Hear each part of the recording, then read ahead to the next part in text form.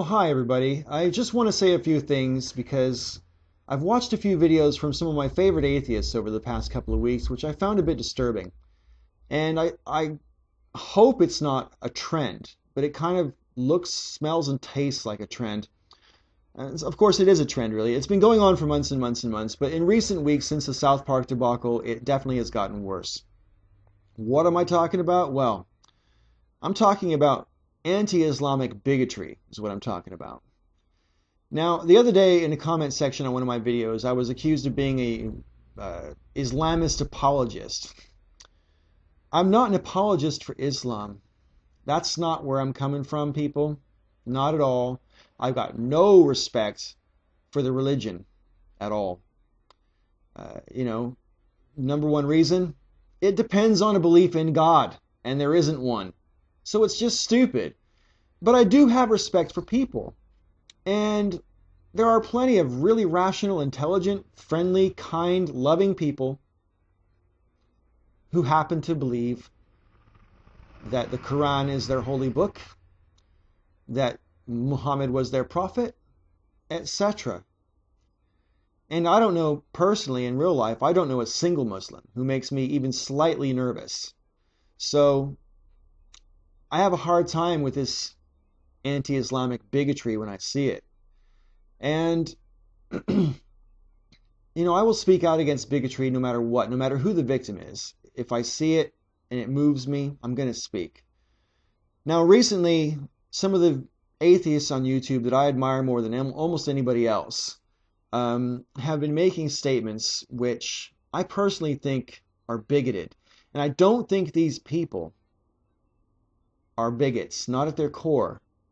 But here's the reason I'm mentioning this. You see, in real life, I'm a very blunt person, and normally I don't really like political correctness. But when it comes to speaking in a public forum, like YouTube, wherever you've got a large audience, you do have to be mindful of your words, because no matter how large your audience is, that's how many different points of view there are hearing your words. And we all bring our point of view with us when we listen to anything. And whether we mean to or not, there's always some level of interpretation going on in the mind of a listener. So you have to be careful how you say things if you're speaking to an audience. And so when I say these people that I'm talking about aren't really bigots, I mean that. But if you make a bigoted statement and you're not a bigot, you make room for real bigots.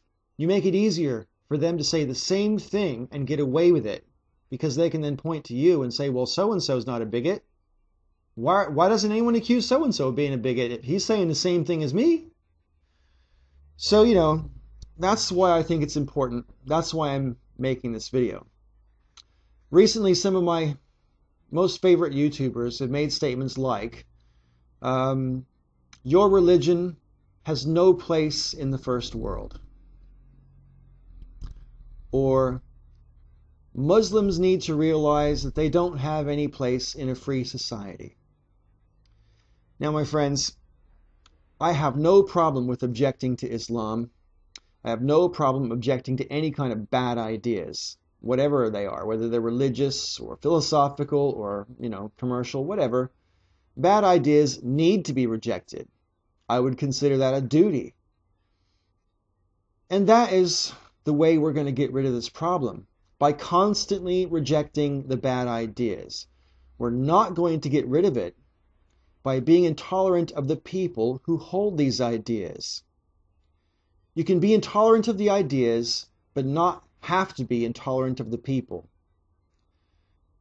When people's bad ideas cause them to do bad things, whether that's threatening violence or inciting violence or actually committing violence, you don't say to that person, we have no place for you in our society, because guess what, my friends? We do have a place for those people in our society. That place is called prison. Prison is where violent people belong. It's part of our society, but removed at the same time.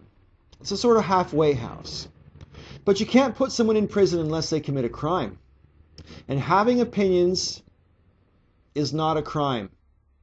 If you really believe in free speech, then you have to believe in the free speech of these dummies who think that it's okay to attack a cartoonist. They can say it as much as they want. They can act like that up until the point where they commit an act of violence and then they go to jail. That's how it works. So there's no need to say we have no place for them in our society. To say that is bigotry. To be intolerant of a person based on their beliefs is bigotry. We don't have to like everybody, but we do have to put up with each other because we're stuck on this rock together. And whether we like it or not, we have to live together. So we might as well try and make it likable. And the only way to try and make it likable is by trying to get along. I don't accept that the differences between modern Western culture and Islam are irreconcilable. Sooner or later, Islam will drag itself in to the modern world because they don't have a choice. All we have to do is be persistent, patient, and tolerant, and we'll win.